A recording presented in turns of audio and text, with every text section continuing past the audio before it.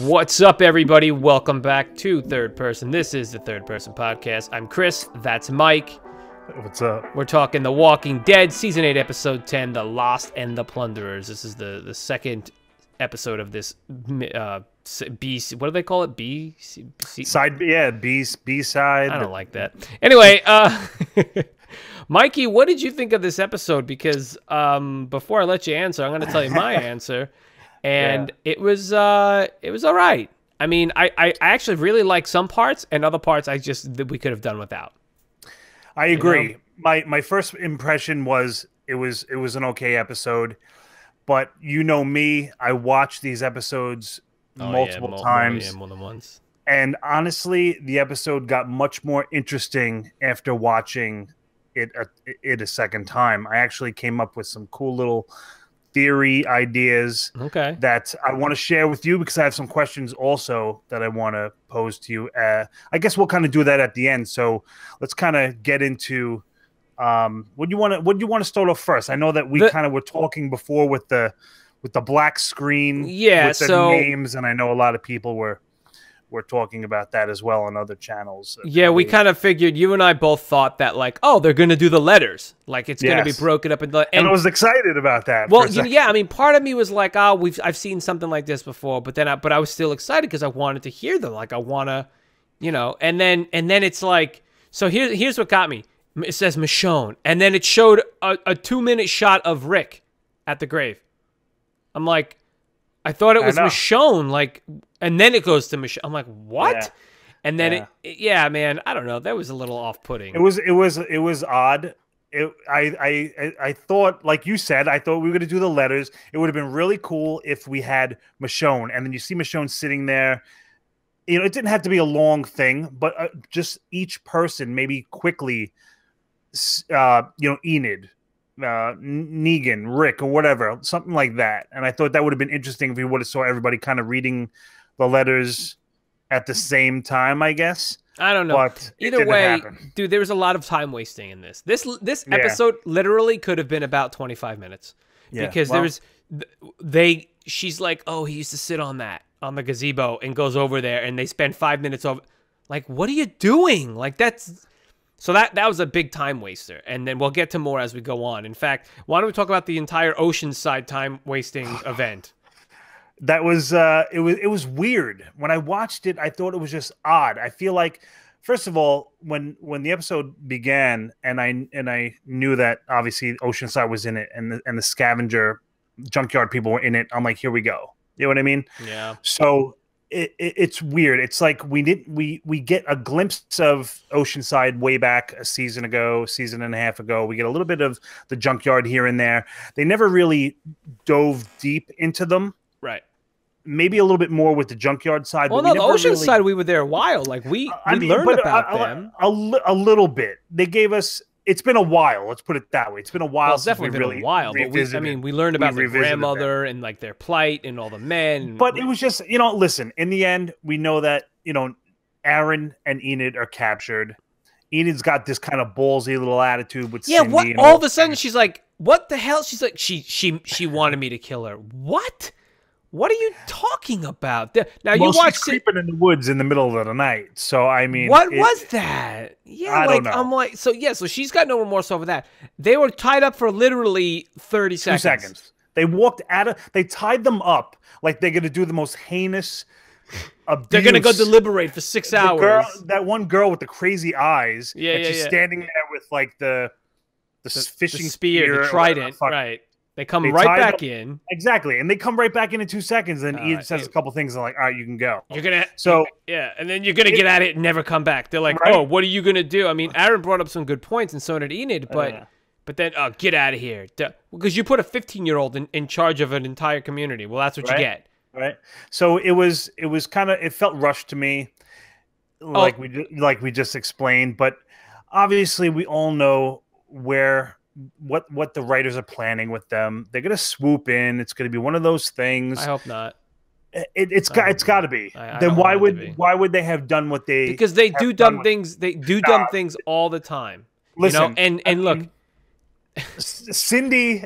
See, it's like annoying me that Cindy had this cool little Tara relationship. She saved Tara a couple times, all this kind of stuff. Believe me, they wouldn't have brought Oceanside into this universe to begin with unless they were planning on. Wouldn't they, Mike? They do. Listen, they're not. I don't have a lot of faith. I just think that when it's that time, someone's hurt. Tara's gonna get fucking no, I mean, look, I agree. That's what I'm saying. I agree, and I think it's dumb. But listen, when you're off book, dude, things do not go well. When you look at, even Game of Thrones. Game of Thrones went off book, and I mean, they did some good stuff. Don't get me wrong. It's hard to compare. Well, especially considering Game of Thrones went off book because they literally had no choice. Wow. Unless he's been giving them notes about, whatever. We don't know how. Yeah, we don't I know think he gave them the end game. Well, right. So, but the point is this is a very distinct direction, and they're not following it, which is fine. But so obviously, Aaron is doing it because he feels like he's got nothing really left because Aaron's creeping behind the tree. Right. First, okay, man. So Eric was his name? Eric was his boyfriend. Eric dies, and he's at the point where he's like, I don't care. So fine, whatever. You want to play that trope? Go for it. And then he just like backs up behind the tree, like, what? Stalker mission, yeah. Anyway, we talk way too much about Oceanside. It was weird. Yes. It was dumb. It did need to be in the episode. That's 10 minutes that we could have cut out. And then Simon, you want to go over there? Yeah, well, of course, Simon and the Scavengers. It's so funny because he's such a great actor. Oh, he's one of the dudes. Yeah, right. He probably was one of the best. The best assists.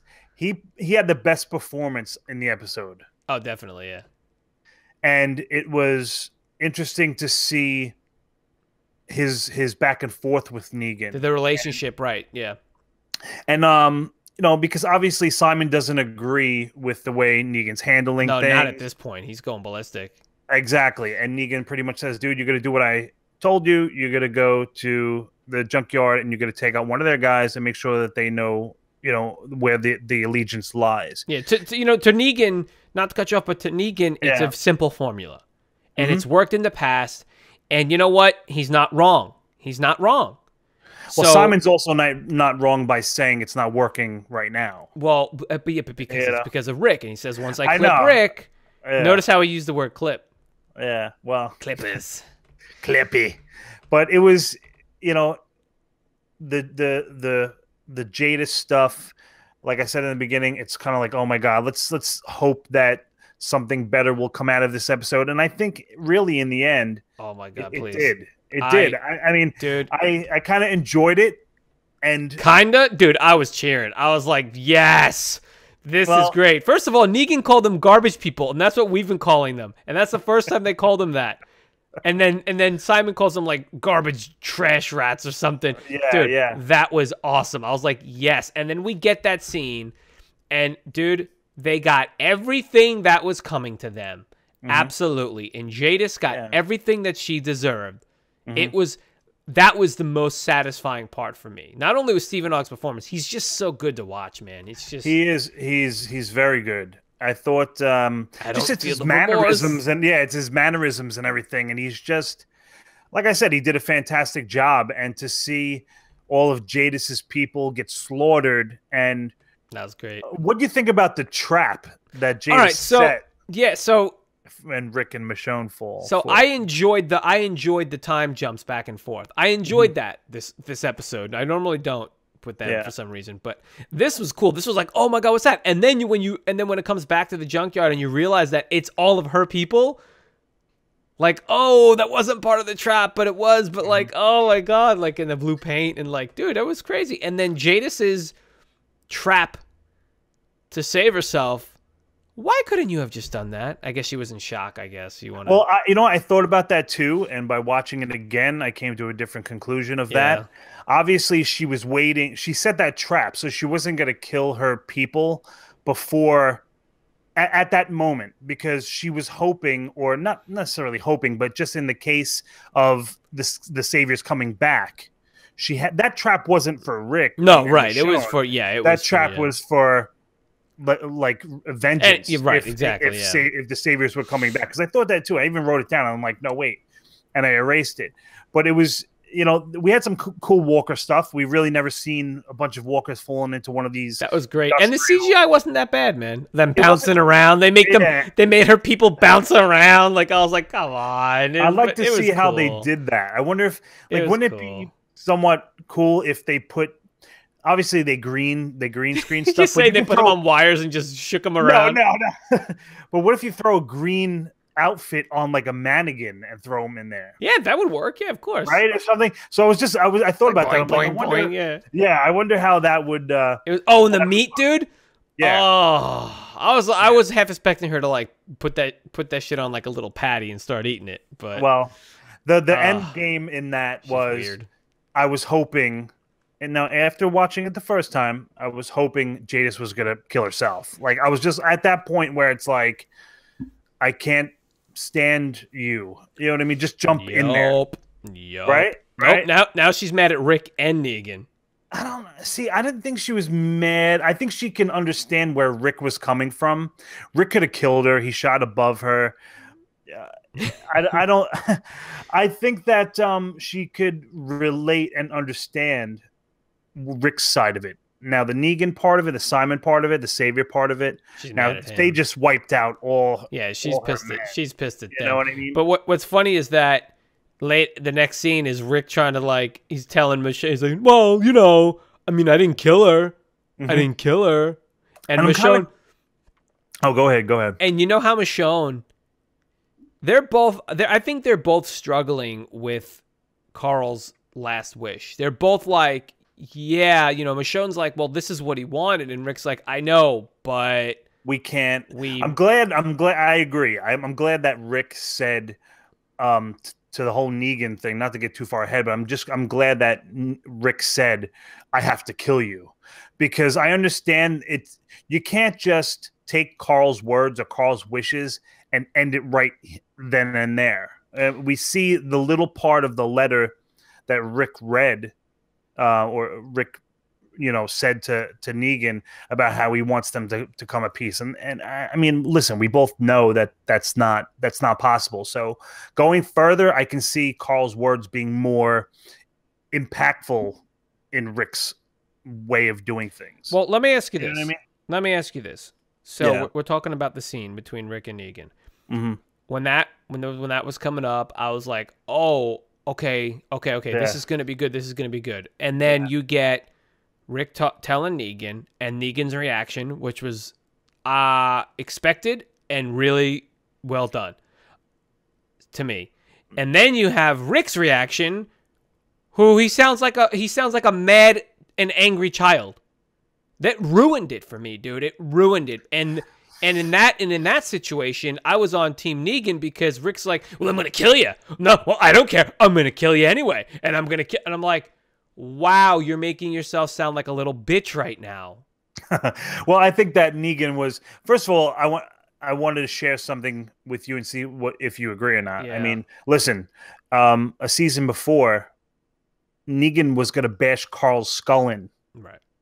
So it was hard for me to believe that Negan felt as much remorse or, pity, sorrow as he showed in the episode. So that was my first thing. I'm like, all right, this guy was just going to kill him. But don't forget, because in this episode, they set it up. He says to Simon, that kid's really made for this. Like, they set it up. And I believe that. A little blatant. But I believe that Negan feels that way. I genuinely believe that Negan is upset about the fact that Carl is gone. But he said a lot of it was a lot of it were the jabs. He kind of was like, and I think he definitely knew what he was saying to Rick by saying it's your fault and oh well, absolutely, and all that kind of stuff. And I actually, I have a question about that to you. I want to see how you feel about that. Now, do you feel that it was Rick's fault that Carl died? You know what I mean? No, I don't know. What do you think? It's not Rick's fault, because Rick, according to Negan, it's Rick's fault because he didn't fall in line. I'm personally, I would have, I'm the same temperament and of the same mind as Rick. I don't like being subjugated like that. I would not want to be subjugated like that. So no, Rick was absolutely not at fault, but he's just trying to get him. You know, he's doing whatever. Trying to fuck him up. He's trying to mess him up like that, but he's also. I mean, look, Negan is, and we've said it before. Negan's not a dumb man, but. You know, and he uses everything he can to get his way, whether that be, you know, sugaring someone up or calling them out on their bullshit or just killing people to make people his subjects. So what he was said to Rick was it for a number of different reasons. One, maybe he wouldn't have to lose any more of his people and Rick would surrender, or maybe he'll get Rick mad enough to that he'd make another mistake and he can catch him on it and clip him. You know what I mean? Like, so he did that for multiple reasons, and that's fine. But I agree as well. Do you think that there's some fear in Negan? Yes. About maybe. Of course, I can't. Absolutely, that's why. Why he's bit of a scare tactic. That's why he's trying to get more people. You know, and that's why he's maintaining the status quo by saying, Simon, this is what we do. We don't just kill people because we need them, because he needs them to fight Rick, and he understands that. Now, as far as Negan's, like I said, I enjoyed that side of the conversation. Like, to me, that was very sincere from Negan, and it was a moment that I would have loved to see two adversaries share in the love, you know, however each of them loved this boy. I would have loved to see that. But again, it was ruined with Rick being like, well, I'm going to kill you. It ruined it. That's not Rick Grimes to me. And I understand that he's upset, but he had more chutzpah in the beginning of the season or the end of last season when they had them in Alexandria last season. He's like, I'm gonna kill you. Like, that was more. This was just a little angry kid spouting dumb things. Well, and it ruined it. It ruined it because that could have been the best scene. For, you know, now I have a question for you, and I don't know if you have any other questions for me, but I have a couple things. Yeah. All right. So go ahead. I'll ask. Mine's an ending. All mine's like my question is, what was your favorite? You kind of answered, but what was your favorite part of this episode? And I think for both of us, it was the Simon and Jadis stuff. Well, after the first time I've watched it, I really enjoyed the Negan Rick stuff at the end. Okay, after watching it a second time, I posed a couple cool little theories, things that I caught this second time. Okay, that I'll explain to you. But before I do that, I want to talk to you about the Simon disobeying Negan. Mm-hmm. Obviously, we said Negan says one person, he takes out all these scavengers. Simon has to know. Simon does know that Negan will find out. Right. Simon's not stupid. Simon knows Negan's not stupid. Do you think Simon can plot to kill Negan and not give a shit that he disobeyed him because I'm going to take him out? So my thought on this, I had a thought about it, is that Simon is either going to attempt to kill Negan, although I don't think that's what's going to happen. I think what's going to happen is Negan will call Simon out on his actions, and he's going to kill Simon. Okay. Yeah. Okay. Because I can agree with that. Negan's gotta show who's top dog, who's alpha, and this is a classic case of the beta, you know, trying to take over, you know, alpha or to become alpha. Now, I'm not saying we don't have any real evidence that that's what Simon's doing. However, Simon is openly questioning Negan's motives and actions, and you know that Negan won't stand for that. So at some point, probably maybe the end of this season, I think Simon's going to go away. Yeah, I mean, I agree. You know, it was. I have one last question. Mm-hmm. But don't forget, I have a couple theories. What's going to happen with Jadis now that Rick left and all her people are nothing? Killed? I don't think anything's happening with Jadis. I think we're not going to see Jadis. If we see her again, you don't think she's going to join, help out in some way? I think if we do see her again this season, she'll show up at the hilltop or something. Okay, that's it. I don't think we're gonna, or we won't see her at all, and we'll see her again next season. Or something, or in the finale, but she's not. I think she's a survivor. She's going to survive, but she's going to probably show up at Rick's door at some point. That's what I think. Okay. I can agree with that. You have any questions for me before I tell well, you? Yeah, I my was going to cool- say what your favorite part was, but I guess we did answer that. Like Oh, no, no. obviously. Like I said, yeah, my favorite part before watching it was the Rick Negan stuff. Yeah. After watching it a second time, I came up with I had a listen. I thought it was okay in the beginning. After watching it again, I actually thought it was good. You know, because Okay. I caught some things. Let me just tell Yeah, you. give it to me. Screw it, right? Yeah. So we know that when Simon goes to the Scavengers, right? He Hmm. talks about seeing a helipad and solar panels, right? We know that in episode 2 of this season, Rick saw a helicopter. Right. After Jadis's people are all wiped out, Jadis and Rick leaves. Jadis climbs down. She opens up, it looks like a file cabinet where she pulls out a box that has like applesauce written on it. That's all that was written on the box, but Listen. It says applesauce times 20 or something like that, right?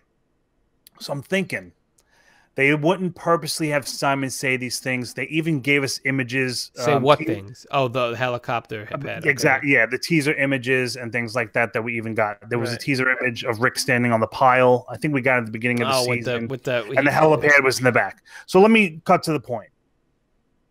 I thought it was awkward that there would be something written about what the contents of the box were if it was her people or something, Jadis's people that were putting the food there. They would know that the food is here. I would know that the food is here. I would know that the food is here. So I was thinking about this and I'm saying, what if there's some kind of community that Jadis and the Junkyard people were trading with or bartering with, to where, all right, Jadis, you have this, this, this, and this. Because I think there's some weird stuff about the Junkyard, and they mentioned some weird things like you built this place. Yeah, and they're what like, was this was just trash, and they made the heaps. Right. So there's some kind of secret shit going on. Yeah. With the Junkyard. So now I was thinking, we saw in episode 2 that Rick sees the helicopter. I don't think it was a hallucination. Hallucination or anything. People from a community that we don't know about fly in, land on this helipad. It would be a difficult spot to just land anywhere in this junkyard, right? The way they have it set up. Boom, boom, helicopter lands. We do dealings with a group, an unnamed group, a group that we don't know about except for the Scavengers. Here's this, here's that, and then they fly off. I just thought that was very interesting. And it would be kind of cool to see that, or hint to us that there may be some other communities. And if you are a fan of the comics and you are way ahead, perhaps it could be someone else without spoiling. But I just thought it was odd. I just thought that it was odd that the box was labeled that way. And it seemed like it was in like a secret compartment, almost like a Dropbox kind of a thing. Yeah. So what do you think about that? You think I have any kind of merit with what I think part one with the helipad you do. I'll go back to that in a second. But the stuff with the box, yeah, I looked at that and I was like, I just saw that as a box. Like, she found the box that someone wrote some shit on. I didn't really. I know I actually thought it was gonna be like armor, like clothes, and like she was gonna like get, put her stuff back on and like go out by herself or something. You know what I mean? But it says she knew exactly where it was. Well, that's what I'm saying. It was definitely a stash found. Right. So I'm not really gonna make much comment on that. It's obviously a secret stash that only her and maybe her, any other confidants she let in know. Yeah. The helipad thing is, now I'm caught up on the comic, so I don't know what I should say or shouldn't say, considering you haven't. But let's not spoil. I mean, we don't have to necessarily. As far as look, at all, if my original thought was that yes, they might be teasing something that they're going to be doing in the comic, and that they might be pulling something from the comic in a lot earlier than it happened in the comic, and that's all I'll say about that. Cool. So cool. Definitely. Yeah. All right. I just thought it was, it was one of those things where I just, watching anything again. Yeah. It kind of hits you and you get some kind of ideas like that was weird, and that kind of stuck out for me. I just thought it was odd with the contents of the box written on there or anything. My last theory is with Simon. Okay. Now, when Simon and Negan are talking before Simon goes and slaughters everybody, Negan specifically says the one person. We know that, okay? But it was just the way that he said it. Like as if he's done like it Simon before, has done this before. Yeah. So I was thinking what the episode start with was the Oceanside. I kind of want to put 2 and 2 together and say that at some point Negan put out the order to kill one of the Oceanside men, and Simon slaughtered all of them. Yep. Yeah. And it wasn't necessarily Negan that did it, but it was one individual savior, Simon. Yeah, I'll jump on that bandwagon. I agree, because there's got to be a reason why Stupid Oceanside is involved, and they're trying to interweave these stories, and they're not that great at it, but they're doing it. So, you know, look, overall, I'm not exactly happy where the show is. I'm a little disappointed in it, and it's definitely fallen off. And you know what? I think it has largely to do with the fact that we're watching some other stuff, you know, that is just light years beyond this show. Other stuff meaning other TV shows, man. There's other TV shows out there that I know that I'm watching that's just that they're just fantastic, and we've named a few here and there on the show, but you know, there's just some stuff that are just like, I mean, The Leftovers like blows this out of the water. Like, you just don't get, it doesn't get any better than Leftovers. You know what I mean? The Leftovers was cool because they had a plan set. They had a start and they had a finish. It wasn't like Walking Dead. But it's just in general. It doesn't. You know, I know one zombies. Well, because they can build it up. Like Leftovers, they knew exactly what they were gonna do. It was 3 seasons. No, but I'm talking about the minutia, man. I'm not talking about the overall. I'm talking about the minutia, like dialogue and situations and you know what I mean? Don't get me wrong, The Walking Dead has some of the finest actors that you're ever going to see on TV. That's not the point, but the shit they're saying is not good. The situations are not good. Fear the Walking Dead is going to come back and it's going to be not good. It's going to be dumb because they're not being smart. There are zombie movies that are even made today. There's a movie, you know the video game Dead Rising? There's a movie on Crackle that was created for Crackle, and there's now a second one, actually. They made 2 Dead Rising movies. I only seen the first one. But, dude, it was a really good movie. It was a really fun, cool zombie movie that had better dialogue and situations than some of these Walking Dead episodes. Walking Dead has been losing the numbers. You know, now, okay, mind you, it's 8.9 million viewers. We get it. That's more than any other TV show could possibly want. I get that. But it's still number 2, only under Game of Thrones. Okay, we get that. But the point is logistically, it's still losing a lot because it is what it is. Now, it's a juggernaut. It doesn't matter. I'm going to keep watching it, yes. But, of course. You know, especially going back and seeing, season 1, which we just did on the rewatch, the react. I don't know. I don't know where I'm at with this. You know what it is? It was the injection of these young people and Oceanside and these plot lines that just don't go anywhere with nothing, and then Morgan, and it's just, I don't know, man. It could be done. So I don't want to get into a whole nother discussion about it because we're almost at 30 minutes now, but I'm just giving you my final sense of where I'm at with this show. I mean, I agree. Listen, I'm going to be a bit more optimistic. I know that I know that listen, it was odd that they introduced the Oceanside people. We see them here and there. They introduced the Scavengers, and now the Scavengers are just wiped out. So it's almost like they wrote some things on a chalkboard and said, this isn't really working. Let's wipe it Nobody off. likes them. We're done. You know, so I hope they get away from that. And maybe they can take pointers from our Is There a Cure video about maybe implementing some other storylines to the show and not always The Walking Dead be about a Negan or there's a power struggle or... Well, I'm going to tell you right now, they're not going to do a cure. They're going to do more power struggle. They're going to give us... this is what's going to happen, Mikey. They're going to give us a bunch of... things are going to... After All Out War, things are going to get better. And then they're going to introduce another thing.